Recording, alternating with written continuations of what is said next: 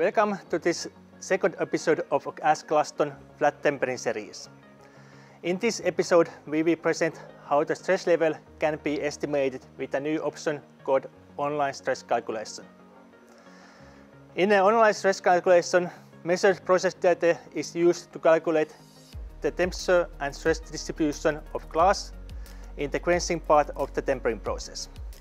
In online stress calculation, the measured glass temperature up to the furnace is used as an initial temperature, and the cooling pressure and other similar measured values are used to calculate with the physical model the temperature and stress distribution in the glass.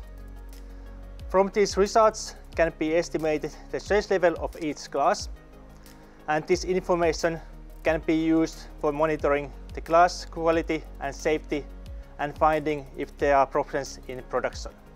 And next, Taneli Ylinen will tell you a couple more words about this stress calculation. Stress calculation is part of Glaston's continuous systematic development work for increasing the level of automation towards fully automated solutions.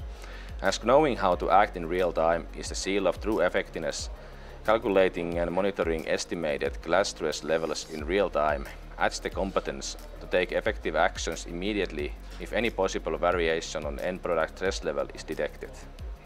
In the next episode we are talking about Glaston Vortex Pro.